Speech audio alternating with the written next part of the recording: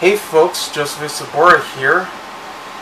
Yeah, been a while since I've done my last movie review, but I also did my Blu-ray review to join. But, of course, continuing on with all these commercial breaks that I had to find online, to fix, editing out everything and putting it all together, fixing the audio, you name it, as usual. And also keeping up the pace.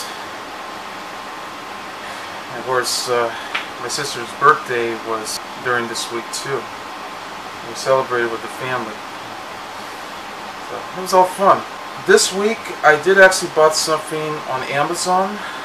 I was using my gift card that I was saving from my birthday that my dad actually gave me. It was only like $66 that I had in my gift card balance that I used. I was actually making a lot of hard decisions to pick up which movie that I want to get for the right price, because I was like browsing here and there and see how this will cover it. I know there's been new titles coming up too, and granted though, I really wish I could pick them up, but the prices are going insane at the moment, and I know there are some prices that are actually quite excellent. I mean, because they're going pretty small too for the catalog titles I want to pick up. So I realized that too. But I wanted to get some other titles that will be good enough to own if sooner or later, they'll be pretty hard to find, and I probably should have a luck. Anyway, well, I only ordered 4 movies on Amazon. I did actually bought 2 more films at Walmart the other day, because I actually got $25 to join. But I hope I will continue to find some more titles pretty soon. And I hope that, because we're already going to be in the summer, now that we're in June, it's getting really hot in here. I mean, that's why I'm putting my air conditioner on. That now I can actually be able to get a 4K TV if we're lucky. And hopefully, I'll get some more 4K movies that I'll find. Okay, well, keep this in mind. I'm going to do a movie review. It's a classic action film that came out in 1985. And it stars none other than the big muscle-bound from Austria. Yes, you know what I'm talking about. The one who says, "I'll be back." Yes, Arnold Schwarzenegger in his terrific, successful, badass action movie, Commando. This is the director's cut release on Blu-ray, and you may have noticed right here, because you can see him holding the rocket launcher, dressing up and everything. You can see these 2 logos on each side. That's because this is a UK import that I found on Amazon for like $18.99, free shipping, so it came pretty fast. This is not going to be the only import that I picked up, because I just picked up another Schwarzenegger film, and you're going to be ready for it when I do my review later, and I'll show you that. Now, the main reason why I got this though was because this was the only release I could find that's available. They did actually release the director's cut as a Best Buy exclusive that was on a steelbook back in 2015. So this would have celebrated its 30th anniversary at the time. Unfortunately though, it was out of print. It was very hard to find, and I blew my chances on getting this movie. So now we were stuck with these theatrical cuts that they put out since 2008 that only had just the trailer, so it's bare bones. But this one does have features, and not only does it have the director's cut to join in, they also have the theatrical cut as well, and it does have commentary by director Mark L. Lester. Yes, for both theatrical and his cut. Pure action featurettes where you get to see some of the people behind the movie. You know, you got Ray Dodd Chong, you got Vernon Wells, Mark L. Lesser, of course. We have Stephen D. Souza. Yeah, he's the writer of the movie. Yeah, that explains all the quotable lines of dialogue with some badass action scenes and all those other stuff. And there's also let off some steam featurette just to join in, and deleted scenes. Just nearly 3 minutes of it. Really cool. And here's some proof here that it's not a Region B release, because I'm going to show you right now, if you can see it up close. It's actually a region-free Blu-ray. So you can see the ABC at the bottom, next to those two ratings logos. And it comes in this gorgeous Blu-ray case, which makes you wonder, folks. I wish Americans had gave us cases like that, because we're stuck with Eagle Box cases. And this is thick layer, and it's so much better to hold. Yeah. Anyway, so I'm happy they have this.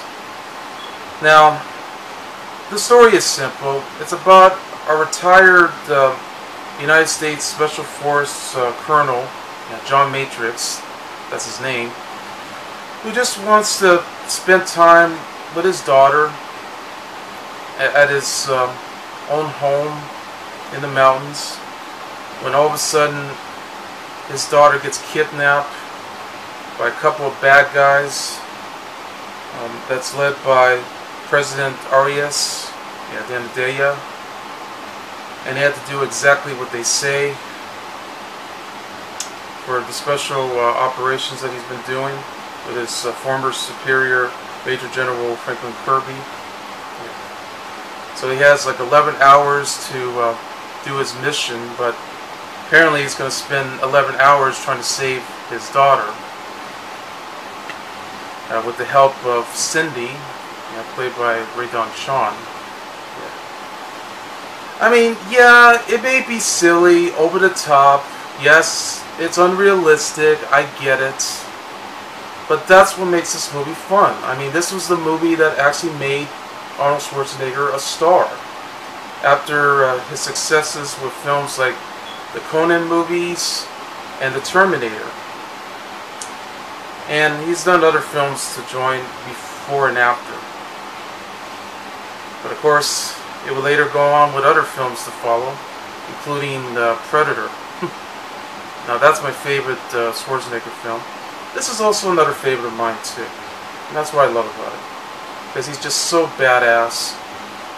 And the fact that he was the governor of California, because I'm from California myself, so it's really cool. And because the movie is shot in California, by the way. That's why you recognize the Sherman Oaks Galleria in those scenes. Yeah. So all I can say is, let's party. Alright. But let's begin with this review.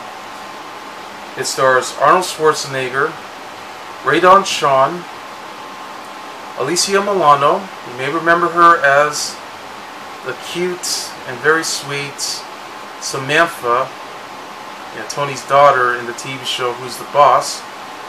She went on to play a hottie, one of the riches in Charm, that was on the WB. Great actress. She was a teen idol too.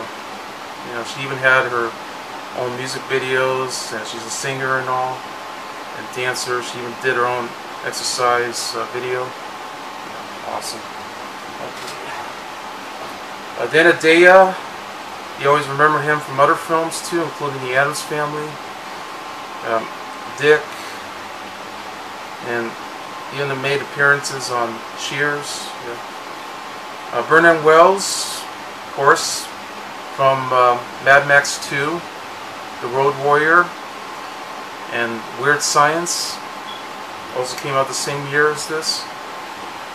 James Olson, David Patrick Kelly, yes, from The Warriors and Dreamscape. He was also in The Crow, among several others. Bill Duke, yes, who later went on to play Mac, you know, one of Arnold Schwarzenegger's character Butch's rescue team in the movie Predator. So it was really nice to see him playing a villain.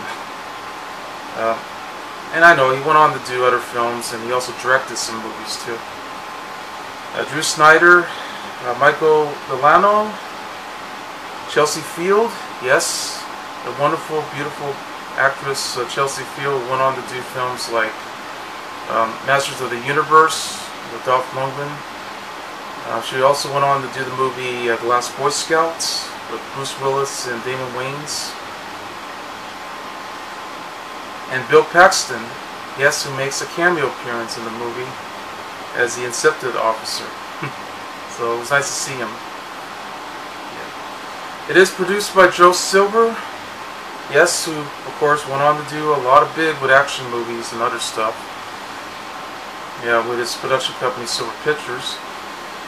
Yeah, it's written by Stephen E. D'Souza, yes, who went on to write Die Hard, among other films.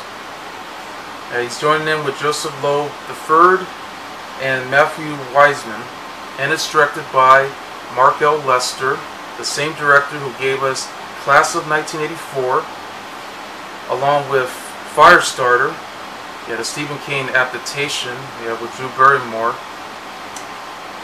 And he also went on to do films like Showdown in Little Tokyo with Dolph Lundgren and Brandon Lee. Yeah, excellent director. Oh, and by the way, I forgot to mention the Blu-ray does work on my 4K Blu-ray player from Sony, along with my other Blu-ray player. So I had to test them out to see if it works. I'm happy for that, because the transfer is incredibly stunningly beautiful, and the sound is totally robust right there. Just awesome. Now, let's get right to it.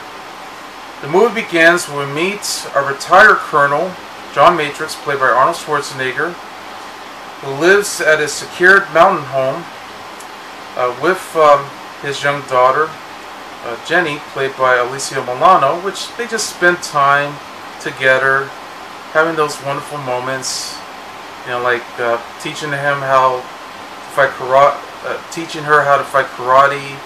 You know, they had some ice cream together. They ride on a horse. They swim. They do all these fun activities.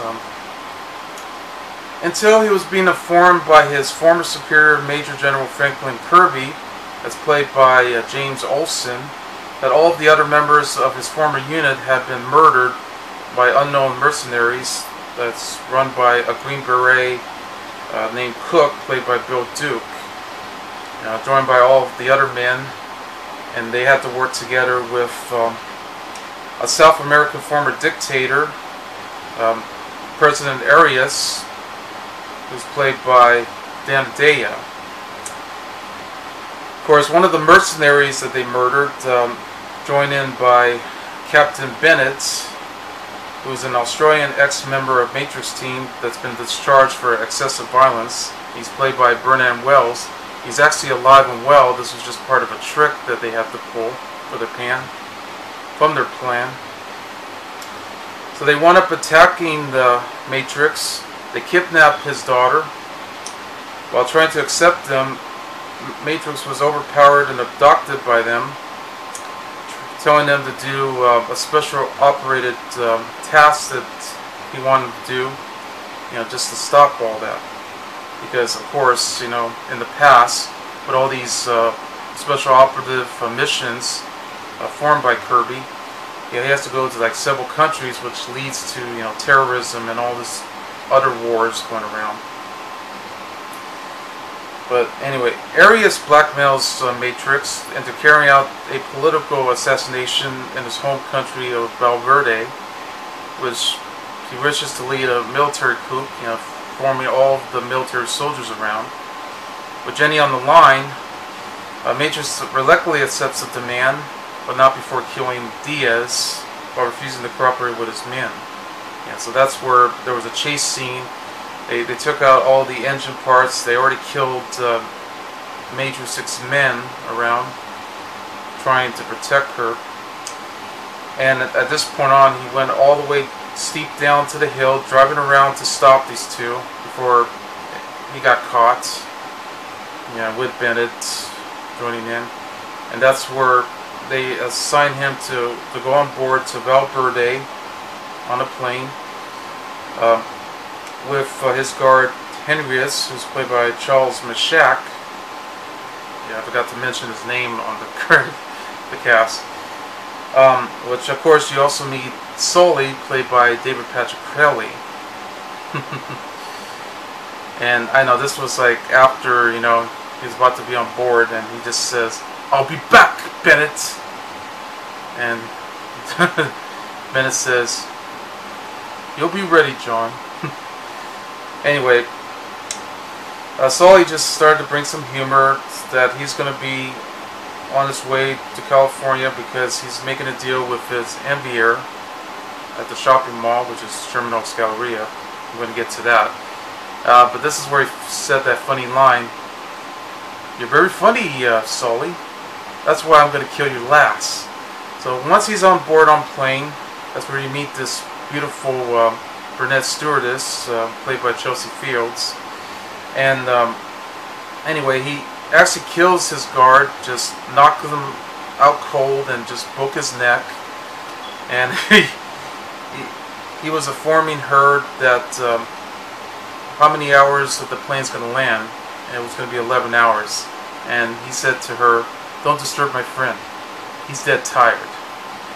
So then he escapes, just fooled her saying that I have air sick, just before the airplane was about ready to aboard. It's the Western Airlines. He escapes directly into the cargo area.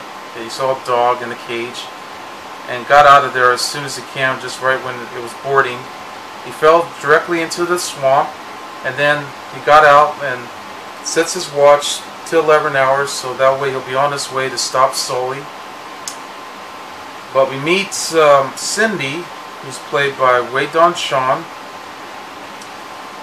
who was an off-duty flight attendant, instructing her to follow Sully to Sherman Oaks Galleria.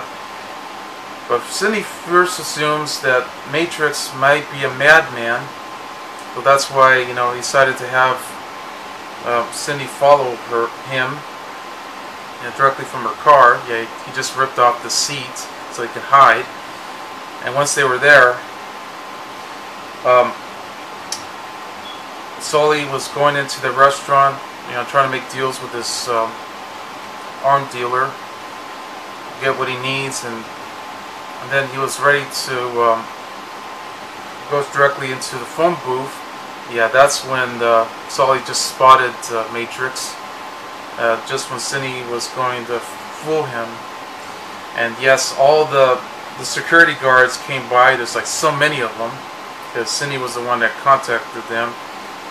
And they went around attacking the Matrix just when Matrix was about to go after Sully right away. There was like a big chase scene. There was a shootout.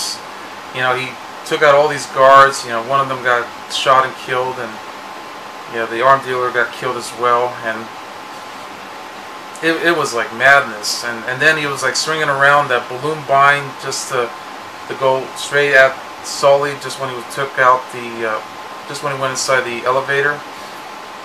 And then he escapes along with Matrix and Cindy. They drove off. There's a chase scene around while he was driving his yellow Porsche. Them in the red car. They go all the way straight into the cliff. They crash together. And now that's when the Matrix took Sully's leg and ready to drop him all the way down to the cliff. This is where he says the line, "What's important is gravity. Do you remember when I promised that I'm going to kill you last?" And he says, yeah, that's right, you did. And then he says, "I lied." Dropped him, and he fell all the way down into the cliff. then Cindy says, "We have no car." And then he steals Sully's yellow Porsche. Yeah, he also took out the hotel key from his jacket, and he says, "Now I do." And he flipped him back in his place. And then Cindy says, "What did you do with Sully?" And he says, "I let him go." So they drove off to the hotel. That's when Cook arrives in his car. Well, there was a bit of a trick on here where Cindy was dressed up, acting like, Sully was his girlfriend, just making love. He was in the shower. But then that's where we had this brutal fight scene between Matrix and Cook. And yeah, we even get the line, "You scared, motherfucker?" Well, you should be, because this Green Beret is going to kick your big ass. And he says, "I eat Green Berets for breakfast. And right now, I'm very hungry." With all these punching and kicking sounds. And and Cindy was like screaming. And she was saying, "I can't believe this macho bullshit. These guys eat too much red meat." And during the fight scene, I mean, yeah, and even that one shot too, when he was about to pull out the gun, Cook, and this is where he says, "Fuck you, asshole." One out of bullets, and then he says, "Fuck you, asshole," and punches him, and right in front of the couple next to the bedroom. Yeah, all naked, having sex, and then after the fight ends, Cook was killed. Yeah, one of the pieces went straight into his heart, and now he steals the card and all the information. So they had to drive all the way to the warehouse, and that's where they found out that his daughter is being captive in an island somewhere at Arias' villa. So once he'll be on his way, he has to get everything set up by going to a army surplus store, just breaking in and taking out all the utilities that he needs to prepare before he got caught by the police. But Cindy, on the other hand, came to the rescue and bailed him out by using the rocket launcher. Accidentally shoot it backwards until she finally got it right. But of course, Matrix said just when he got out of the police truck by these two guys, says, "How do you learn how to do that?" She says, "I read the instructions." So now they're about to be on board on this canoe plane, which they had trouble starting it already before the shootout too. And yes, and Matrix took them down with the machine gun.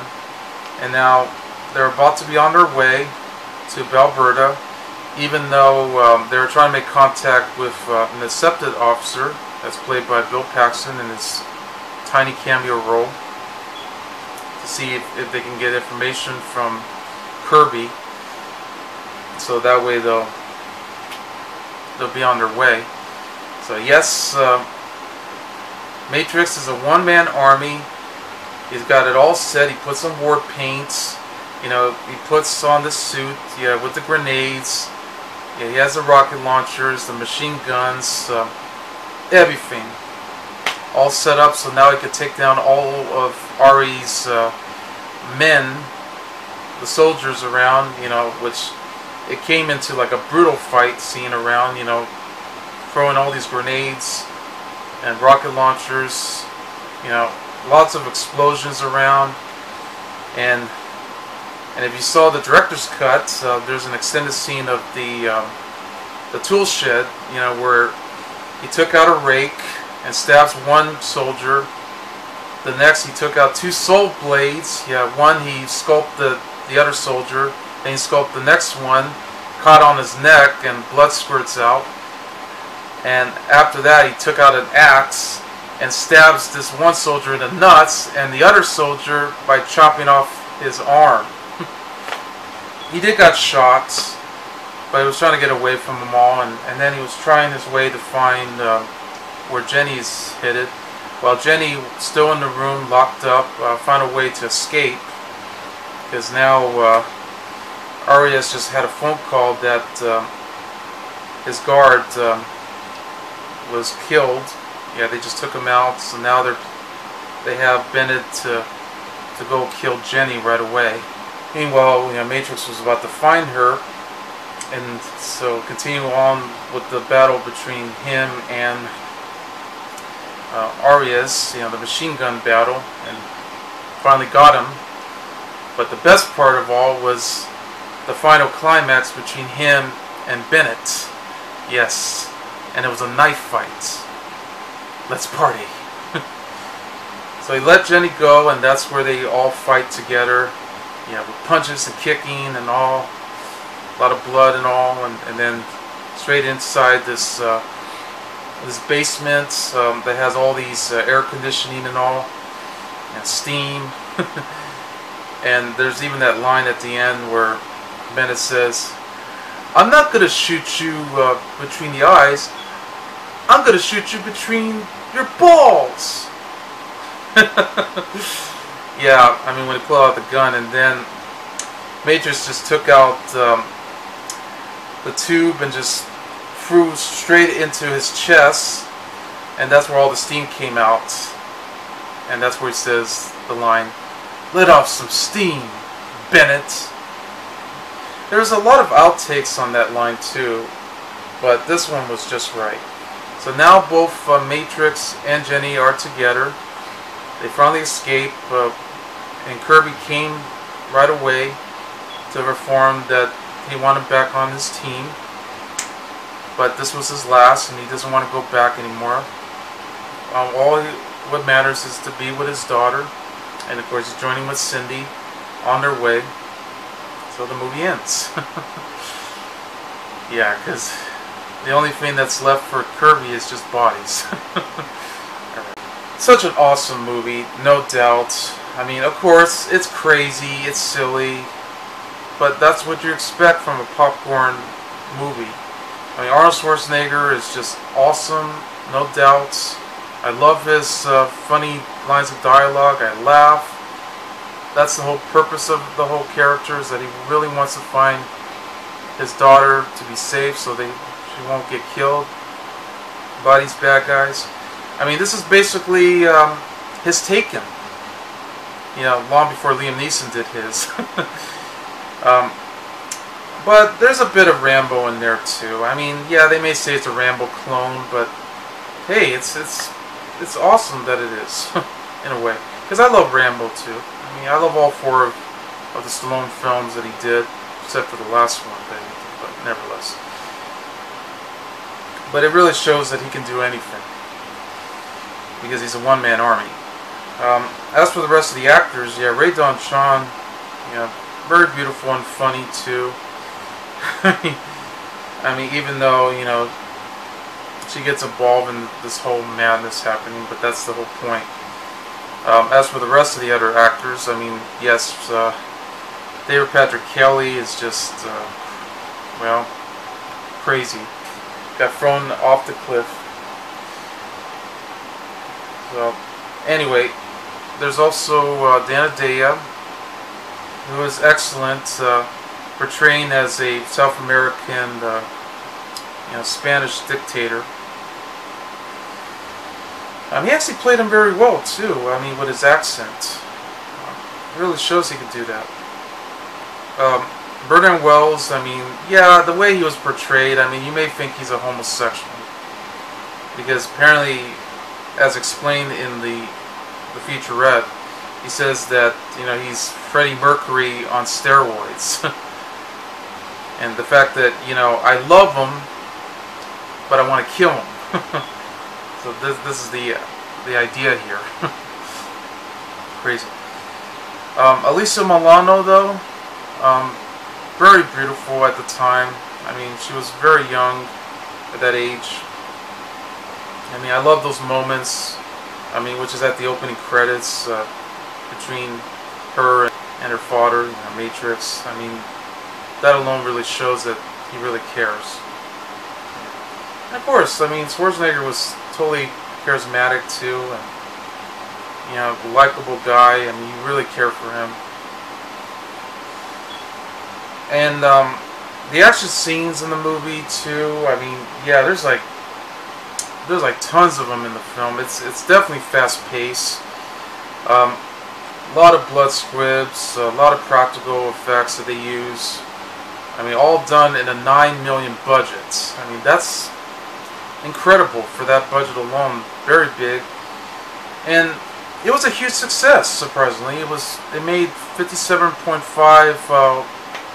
box office in the US and worldwide. I mean, this is incredible. I mean, it's also considered to be one of his best films, too. Anyway. And I love it. It's exactly what an action film should be. And this was also nominated for a Saturn Award for Best Special Effects. So eventually got lost to Back to the Future, but that's okay, because I love Back to the Future. The score was done by James Horner. Excellent score. I mean, definitely keeps your adrenaline pumping. Definitely has a classic 80s feel to it, the synthesizers and all. But most of all, it did have the song at the end credits called "We Fight for Love," done by the Power Station. Yeah, this was sort of a short-lived type of band, which had Robert Palmer to join, along with the other members of Duran Duran and stuff. So that's really cool. You know, somewhere, somehow, somewhere, we fight for love. Yeah, that song. It's terrific. They shot this in California and several areas. I mean, it's great to see the Sherman Oaks Galleria, because that's the same place where they shot movies like, you know, Fast Times at Ridgemont High, Chopping Mall, among others. You know, before the mall, well, because of the Northridge earthquake, you know, it got several damages, and then they had to remodel it and fix it, and now they had to make it into an open air mall, and that's how it is today. Yeah, shame, I know, but it was the perfect place to shoot a lot of movies at a shopping mall. Yeah, I mean, especially when you have Arnold taking down, you know, all these security guards and everything. And yeah, and I think he did his own stunts too in the movie. That was really surprising to see that shot. Yeah, I mean, he really did took the risk. I know they had to change from the original script because they had to focus on the Israel soldier, but then I know they had to go for Schwarzenegger to play the part. And I know they actually shot again the mall for 6 days, you know, after 9 p.m. But you notice that this was actually shot, like, I think this happened back in May of '85, which this was the time I was born. I was a baby. Because I noticed they were playing the movie Gotcha at the Pacific Theaters, yeah, which is now gone, sadly, I know. But they had the Pacific 4 theaters, and you can see the marquee on there swinging around. Anyway, and you can see May Company, which is now Robinson's May, which is now, of course, Macy's and all. Yeah, and all these other stores that. You know. Okay, but it's fun. Awesome action movie. It's what you expect. Anyway, that's Commando, and I give it 5 stars. I'm Joseph A. Sobora, and I'll see you later. Bye.